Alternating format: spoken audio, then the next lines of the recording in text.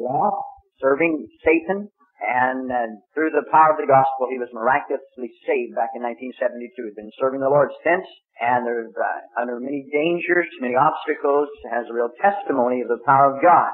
He also has an insight into the other side that many of us just do not know, we're not aware of.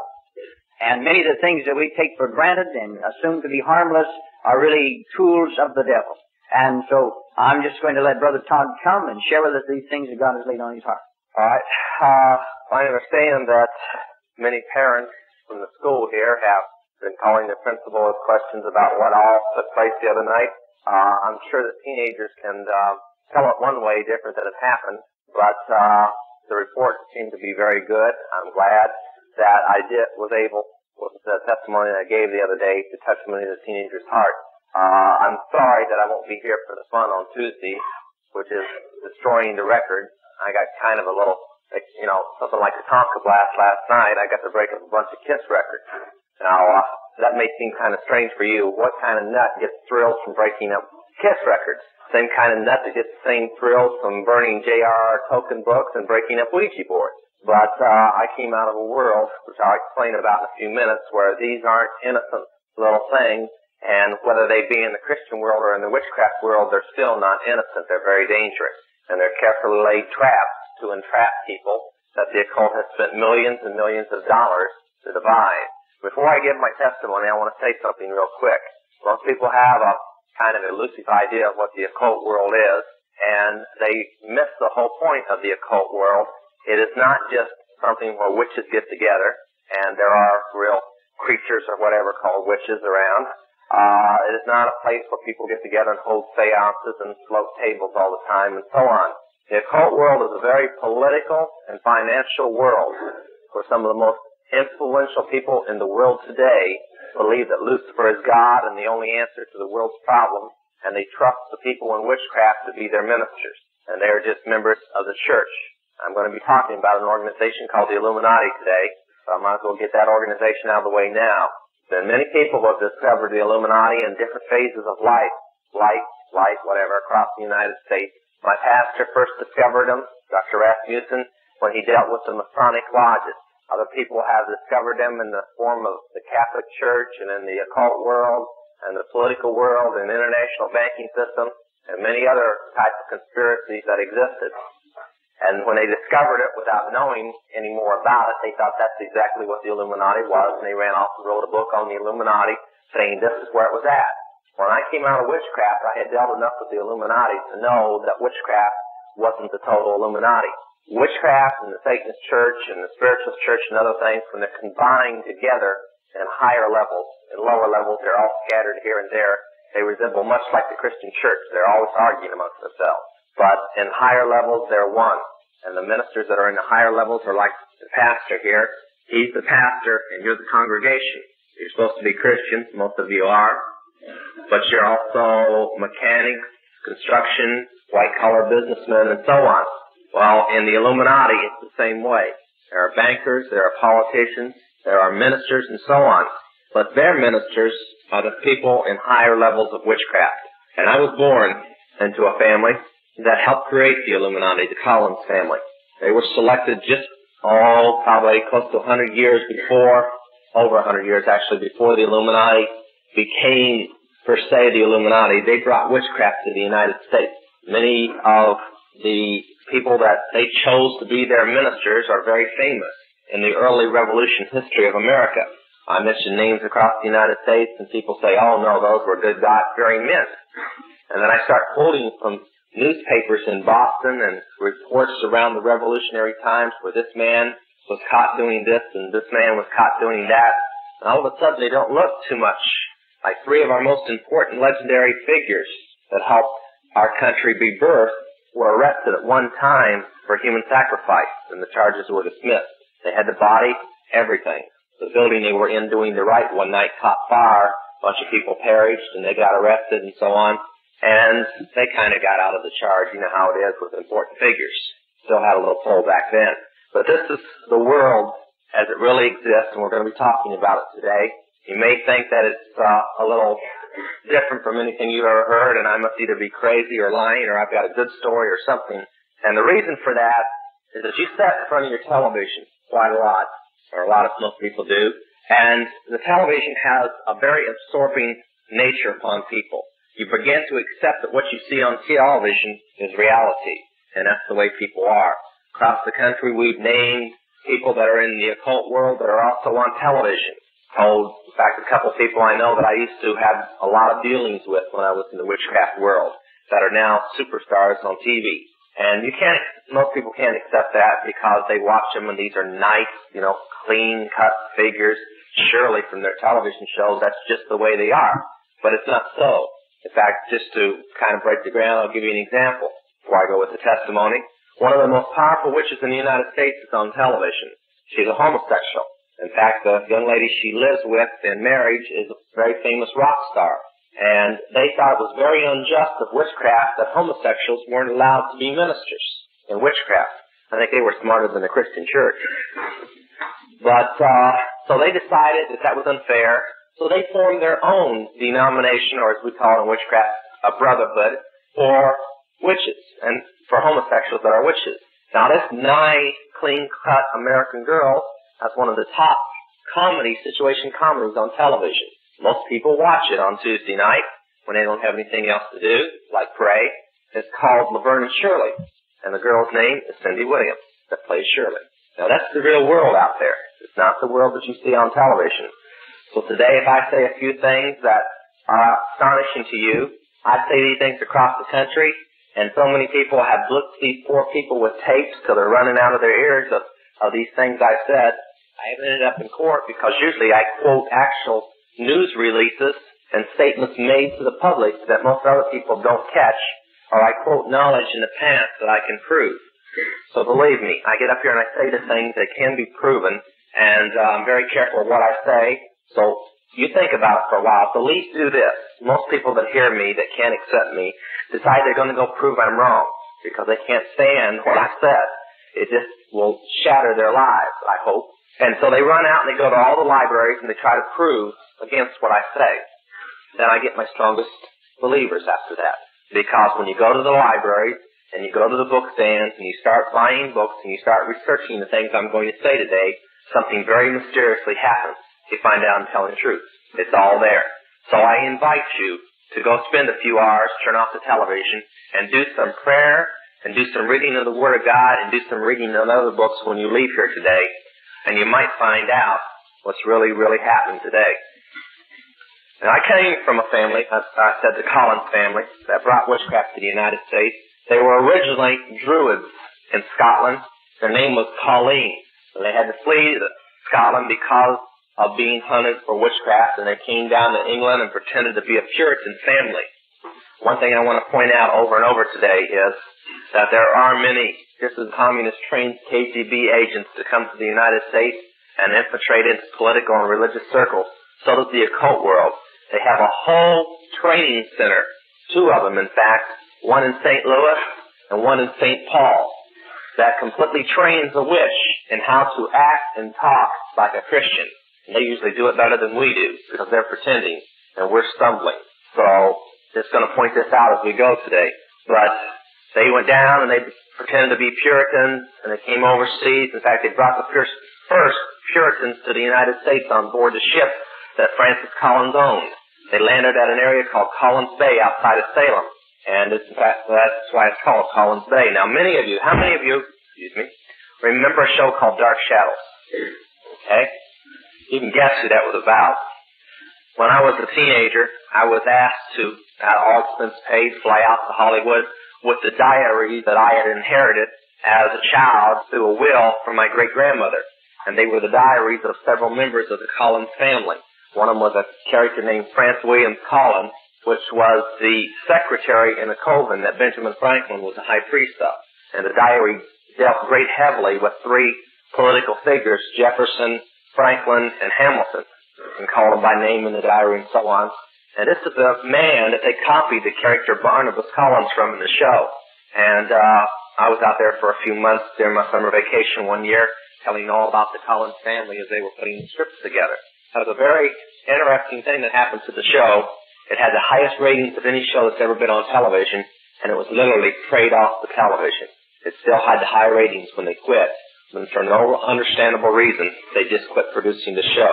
And they still haven't figured out why they've done it. In fact, they've tried to bring it back several times in repeats across the country, and every time it's arose as repeats, Christians have started praying, and it's only lasted 2 or 3 weeks and went off the television again. So if it happens to come up in this area, you might decide praying a little. It was a very, very strong occult show. Probably, besides Bewitched, was the main reason that the occult grew as strong as it grew so quickly, other than rock music. Now, I was born and raised in this family, which automatically placed me into a witchcraft atmosphere. Many of you have known nothing but Christianity. Many of you have came out of the world who are Christians, and many of you are still in the world, which I hope you'll get out of today after hearing this. But I was born into a witchcraft family, and as I was telling some of the teenagers, different places, when the kids were coming to Sunday school and memorizing memory verses, I was memorizing the witches' chant. When they were reading stories of Moses and Joseph and so on, and the disciples and the Gospels, I was reading J.R.R. Tolkien and C.S. Lewis. When they were studying different things and they were learning about the Lord's Supper, I was learning how flying saucers brought the first men to the earth. When they were learning about the garden and Adam and Eve, I was learning about Adam and Eve being the sons of God. So it was a little different. And of course, when they were learning how to pray, I was learning how to light candles and incense and cast spells. And I grew up in this atmosphere. Many of the kids had something I never had that I've never missed until I became a Christian and realized it really existed. Now I miss it. I never had a childhood. In witchcraft, the parents are not allowed, and even if they could, they wouldn't have the ability to. They're not allowed to love their children. The children are the property of the craft and not of the parents. They are raised by all the witches in the craft, and the parents say nothing. One thing you might be interested to notice, they're never allowed to spank their children. They're never allowed to punish them. From the moment the child is 5 years old, he's considered an adult, and he's treated like an adult. And therefore, you have some very rebellious children. But that's the way they like it. Now, when I was 13, I was taken to a thing called the outer court. And the outer court is a school, like you might send your child to Pacific Coast Bible College. Only each coven has their own Bible college, and it's called the outer court. And there I was trained to be a priest in witchcraft. And at 14, I was initiated a priest. Now, if that seems young for you, you can imagine at 13 or 14, you picture your own child, and that's the way it was. I have a little bit of news for you. My sister progressed even faster than I did. When she was 13, she was the witch queen of the state of Ohio. She had close to about 15,000 witches under her direct control, and all of them were almost adults. So age has nothing to do with it. This is how fast they were trained and the family they came from. In fact, they're after teenagers. The 95% of the people who join witchcraft are inducted by their school teachers in junior high and high school. So if you're studying out there and you don't, and the pastor didn't ask me to say this, is just a firm belief of mine, if you don't have them in a Christian school, I suggest you get them in a Christian school. Real quick. My wife's not here today because tomorrow is the opening day of our rehabilitation center, something we've prayed for 5.5 years to have, and she moved all night till about 4 or 5 this morning. Some of the people from the church I just called, and they had just now, we're going to have to miss Sunday school because they were so sleepy. They've been up for over 24 hours moving and getting the center ready so it'll be ready tomorrow. But her testimony is that 2 people started her in witchcraft, her pastor and her drama teacher in junior high school. So that'll give you kind of an idea of what the occult is like. She was inducted when she was a freshman in school. She wasn't born into a family. But when I was raised, you had to be a witch to be in witchcraft, and then it started changing because they wanted the numbers. Now, at 18, I was initiated a high priest. When I was 14 and initiated a priest, that made me draft exempt from military service because all of the brotherhoods of witchcraft and the Satanic Brotherhood of America, which is the Satanist church, are federal recognized churches. It might interest you to know that some of your tax money pays for a chaplain in every federal prison in the United States, a chaplain of the witchcraft church. They have an altar and a service every Sunday for all the witches in the federal prisons. And your taxes pay for the chaplain and all the instruments that he uses during the service. Nice to know, huh? But, in fact, I got started at Folsom and San Quentin were the first 2 prisons to do it. and Folsom's a state prison, so some of your state taxes are going to it too. That was Jerry Brown's idea. You might consider that when you vote for him next time. Now, they're not publishing that on the television commercial when they say, oh, he's done having. Anyway, at 18, I was initiated a high priest, but at 19, I decided that the military needed us. They needed witchcraft. Whether they knew it or not, we were there to answer to the world's problems.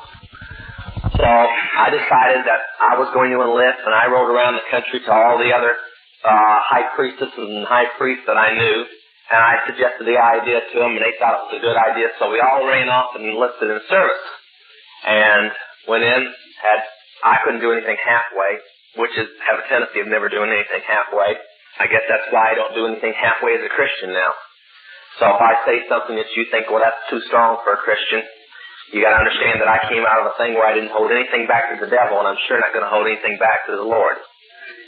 But I went in, enlisted in the Special Forces, went to Vietnam, came back medically wounded. In fact, for a while I didn't think I was going to live, and if I was going to live, I was going to lose my eyes and this leg.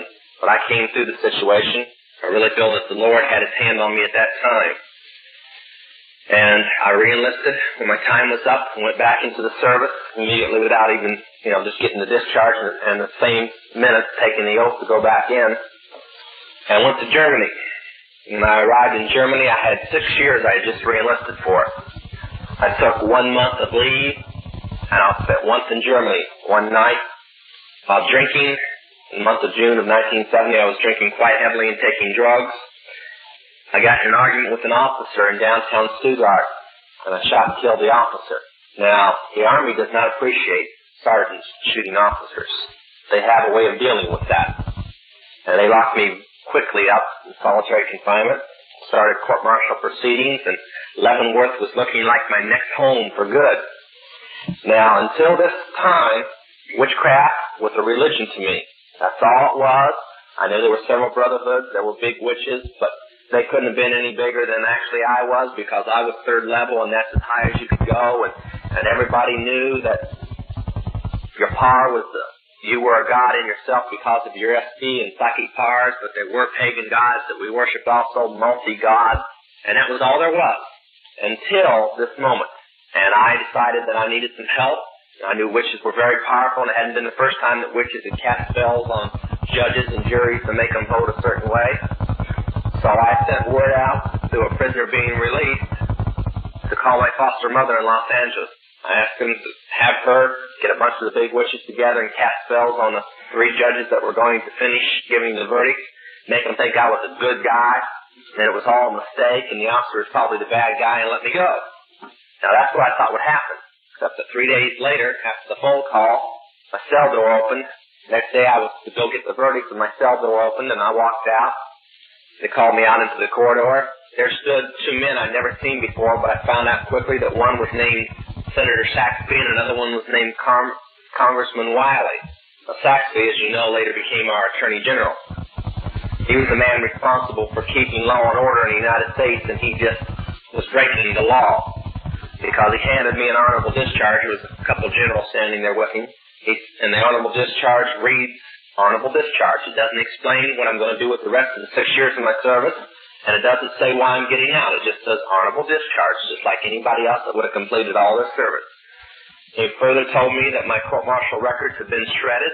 That as far as the military was concerned, the court-martial never took place.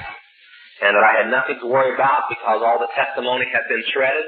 And that the people who had testified had been ordered to forget the whole thing, and many of them were, at that moment, receiving orders to go to Vietnam. And at the same time, I was told not to worry about it, that my military records would be destroyed later. It was interesting. When the fire swept through the record center at St. Louis, only the Korean and World War II records were supposed to have been destroyed. But mine was Vietnam records, and mine was destroyed in the fire. So, anyway, I flew back on the military plane to Fort Dix, got everything together, and went home to Ohio, arrived very confused. I have 2 mothers, a mother and a foster mother. I arrived at my mother's home. I said, look, you've been in this witchcraft thing a long time. What type of spell makes senators and generals do what we want? She says, you don't understand, do you? That wasn't a spell. They're with us. She handed me an envelope and said, this is for you. I opened it with $2,000 and $100 bills. on a first-class plane ticket to New York City. I said, what's this for? She said, you make a phone call, you get the next plane you can out of here, and I'll make a phone call and tell them that you're coming. They'll meet you at the airport. I said, who are you going to call that's going to meet me at the airport? She says, you'll know when you get there. Now, witches are very curious people. That's why they always get in trouble. I just couldn't wait to find out who was going to meet me at the airport. I mean, I had $2,000. I could catch the best plane in the world back if I didn't like it. Besides, $2,000, that was a lot of money. I had to find out who could flash this type of money around. So I got on the plane, flew there, got off the plane, and a man whose books I had studied for a long time walked up and met me. He was head of the anthropology department at Columbia University at that time. He isn't now. He's the president of his own witchcraft Bible college in New Hampshire. His name was Dr. Raymond Buckland, handpicked by Philip Rothschild to lead the Illuminati for him. And I arrived there, got off the plane. Dr. Buckland took me to his home, and the next few months he literally tore down everything that I had been taught in witchcraft. That it was all just the stuff we told the lower people. Much like the Masons. The higher Masons believe one way, and the lower Masons believe something else. But the lower Masons think the higher Masons believe like them. In fact, the higher witches have said a statement that was also made many times in Masonic books, that the lower people are sheep to be sheared in their ignorance. So that's how they think of the lower witches if we have any of them here today. And there was one thing that I did learn very quickly, was that witchcraft just wasn't witchcraft, that it had a goal. And that goal was to return Adam, or the Son of God, to the earth to create peace so that his father, Lucifer, could return to the earth. Now that's the gospel of the witches.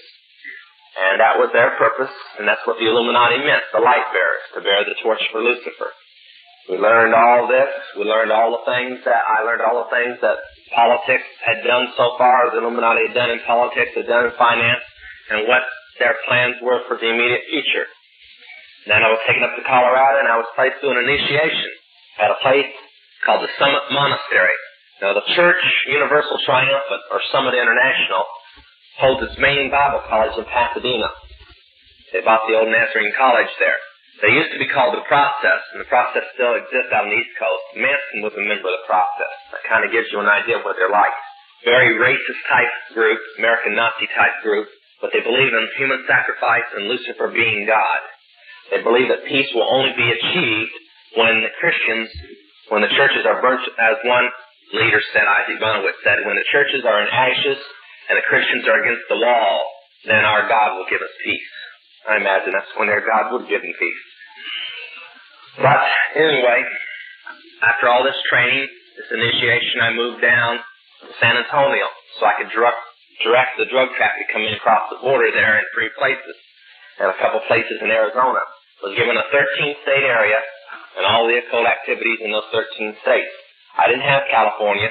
My foster mother leaves California, but I had a lot of dealings because of her in California in the occult. Now, my only job was to meet 8 times a year with the top witches around the country to decide things that would happen. Right now, today, is one of the days that the witches meet 8 times a year. This is New Year's Eve to witches. This is Beltane, the most important day in witchcraft. Now, a very strange thing has been taking place. Instead of a one-day meeting, which was scheduled, those 13 witches and several hundred others have been meeting in Los Angeles for the past 3 weeks. Must be very important what they're going to be up to. But anyway, if you always wondered why the birthday of the Illuminati and the birthday of the Communist Party is May 1st, that's because the Illuminati always uses May 1st, because that's New Year's Day, and they begin everything on May 1st. So you can always watch for big things happening on May 1st. But I lived there for a while. The other thing that I did, as I told the young people here before, was to pass out money. I would receive checks starting at about $500,000 figure and working up. Cashier's checks from 3 main banks in New York City would come by armed messenger. It would be my job to place them in people's hands. Now, most of the people that received these were in the charismatic movement. That's why I don't like the charismatic movement. I don't know why some of the Baptists don't like it, but I know why I don't like it. I don't like it because I had to pay most of its leaders off. And we bought most of the big churches that are charismatic churches today, like Melody Land and Calvary Chapel. That's why I don't like it. The occult world does not spend money to their enemies. They give it to their friends. So you might consider that if it ever crosses your path or if it has.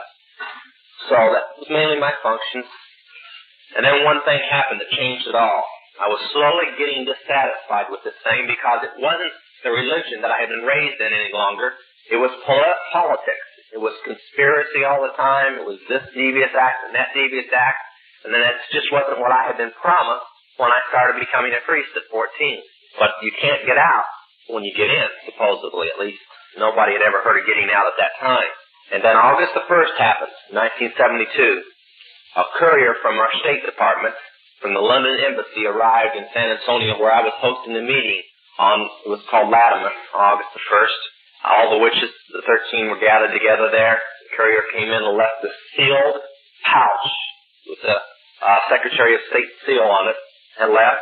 Dr. Buckland cut the seal and opened it and took out 6 letters which bore the crest of the Illuminati.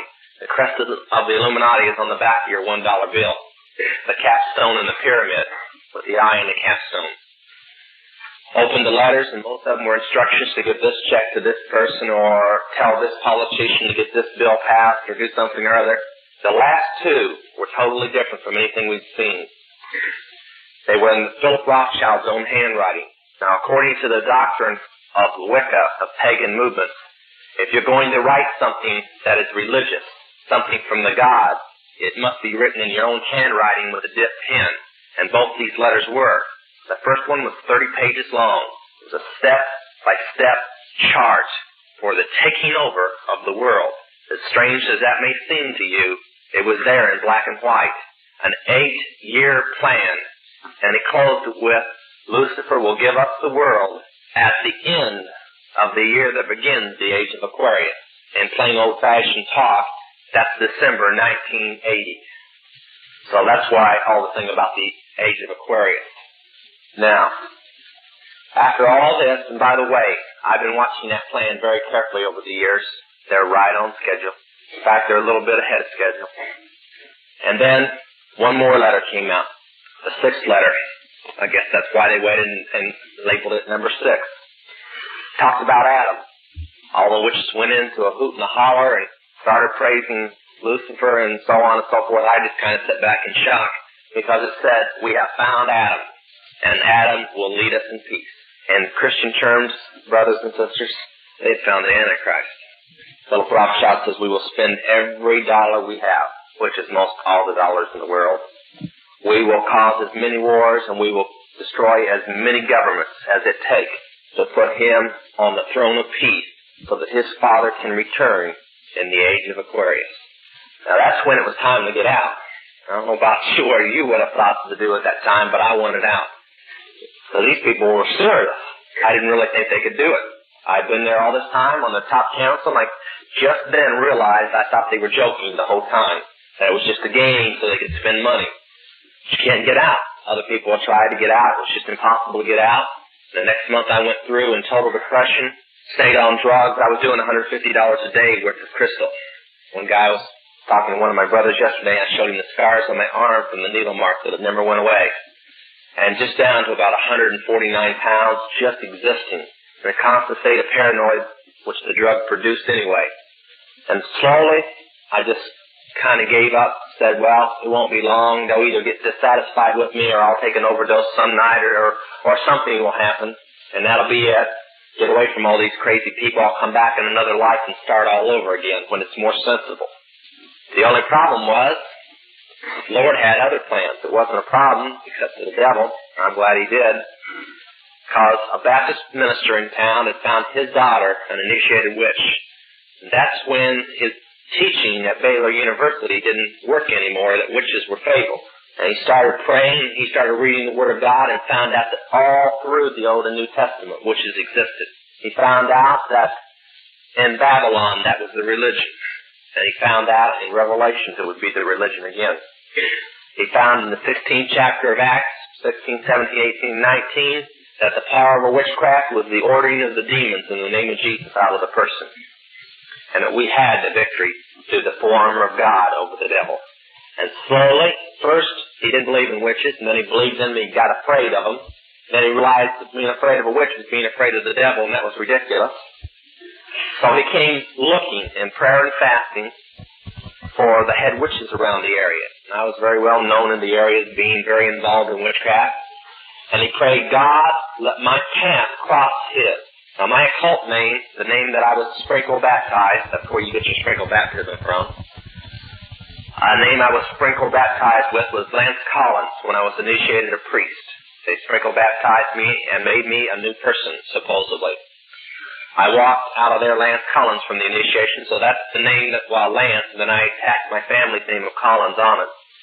So he went looking for Lance Collins, and something mysterious had happened. The guy was running one of our occult stores that had an overdose that night, and the cashiers were banging on my apartment door telling me to let him in or get something done, and I came down and let him in, and just as I was leaving, he walked in. Now I knew he was a Baptist the moment he came up. He was carrying this big black Thompson chain reference. Now that's the way they go around in southern Texas.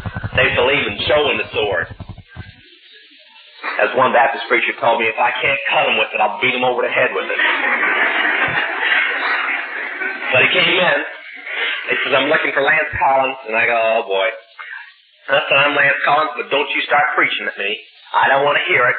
I've got the light and you're in darkness and you don't know where you're at. And he started preaching to me and I started cussing at him. And about 5 minutes of this screaming and hollering on my part, his preaching on his part, he stopped and said, okay.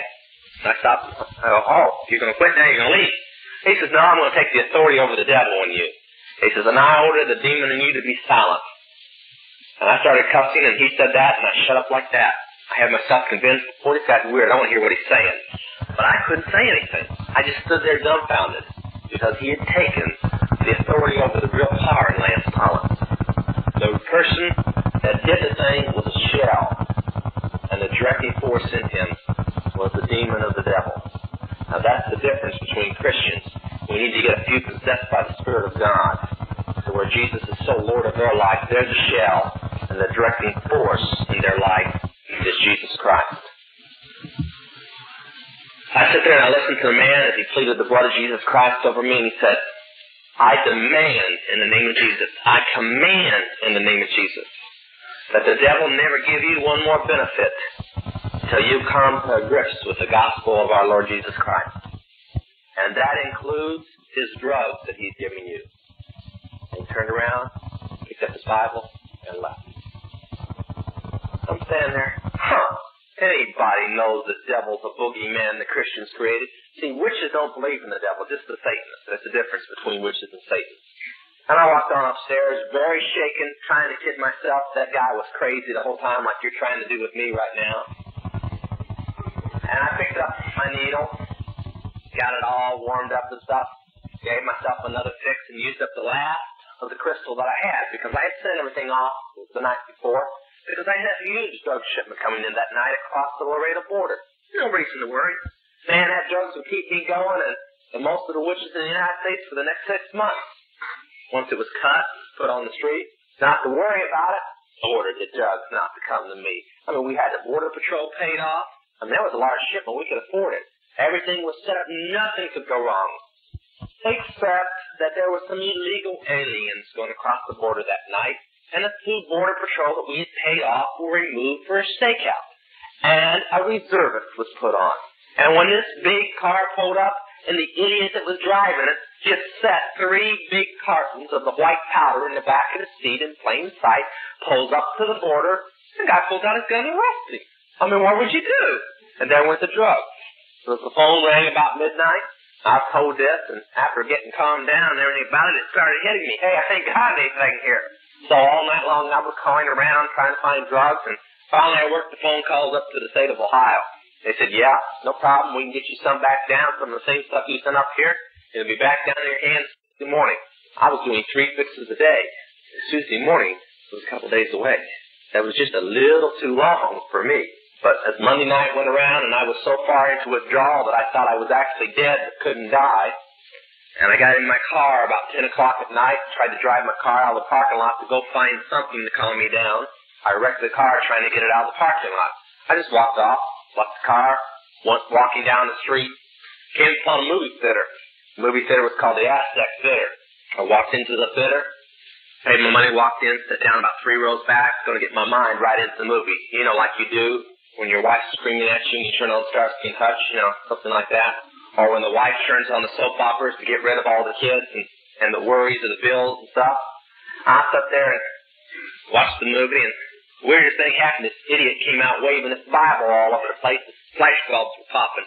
The movie was called The Cross and the Switchblade. And I sat there. At first I was really mad. Stopped and I said, I wasted all that money. And I said, well, I got no place to go. I must have sat here. And I got intrigued with the part of Nicky Cruz. And I must have made everybody in that movie theater mad. Because I really got intrigued with Nicky. He was my type of guy, And Dave Wilkerson go around witnessing to him, and I said, get away from him, preacher. Leave him alone. Don't you dumb Christians know he knows more than you do. And just scream out in the out, boy, I bet. But the ushers wouldn't touch me because they knew who I was. They were, just wouldn't have anything, I'm sure everybody ran out and said, get him out of here. And he said, not me.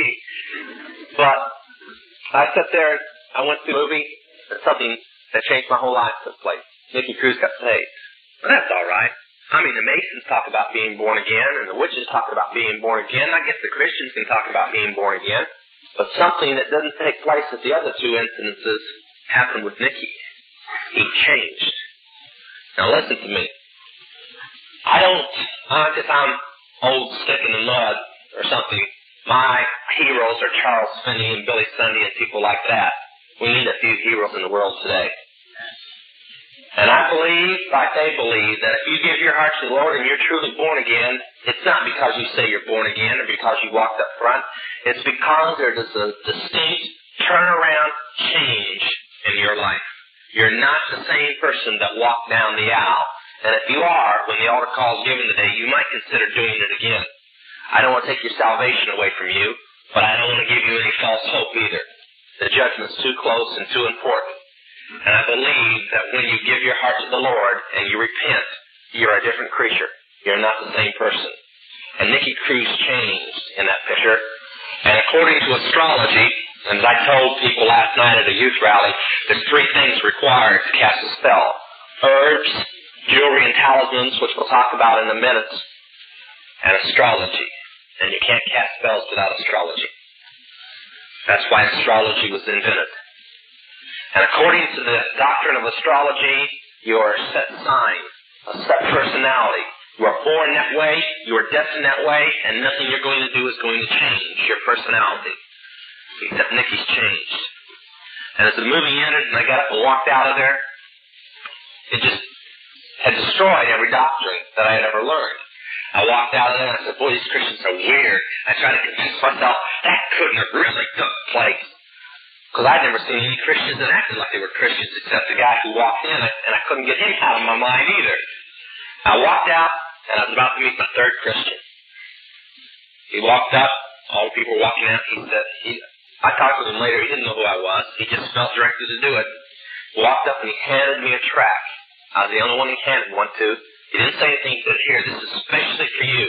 Turned around and walked off, and that was the end of it. It was special for me, too. It was called Bewitched. Couldn't have handed me a better one. I went looking through it. Probably 90% at that time struck me as being real, but I discarded it because it said that the devil was real, and I just couldn't believe the devil was real. So I threw the track away and I went on back. Started to go to my apartment, decided to go into one of our nightclubs down below instead called the Club Aquarius. And what else would you call a witchcraft club? Club Aquarius. Walked in the back. Locked the manager's office and sat down by myself and started thinking things out. I wanted to talk with a Christian and find out if what they believed was the same things I had been taught they believed, which is a world of difference. The only problem is that we had paid and bribed and blackmailed so many ministers in the area that I didn't know who we could call. Because if I got a hold of the wrong one, I could end up getting killed because they'd report me. So I sat for a while and I thought it over, and finally I remembered that the night before, one of the witches had come in complaining about a coffee house called the Green Gate Club. Now, this coffee house is a very, very strange place. It had been a burlesque parlor until a minister went in one night, jumped up on the bar and shut the strippers off. He wasn't too polite about it. Shouldn't get polite with the devil. He started preaching the gospel. About 15 minutes later, the strippers had pulled the curtains down off the wall and wrapped them around their bodies and were kneeling down in front of the bar, giving their heart with the Lord. along with half of the customers, the man and woman that owned the place, the band, and the bartenders. About 30 people saved in 15, a good old-fashioned revival. Now, the people's lives were so changed that they gave the deed to the place to one of the Baptist churches. One of them that was praying and fasting that Lance Collins would get saved. It was all shaping up. But I didn't know that. All I knew was that this witch that was a prostitute had come in screaming at the top of her lungs when I was going through a draw and wasn't interested in hearing it, about this place down the street, how she tried a proposition and sold you down by the bus station here they wouldn't be preaching the Word of God at them at the same time. To bankrupt you. It really put you out of business. She was very unhappy about it.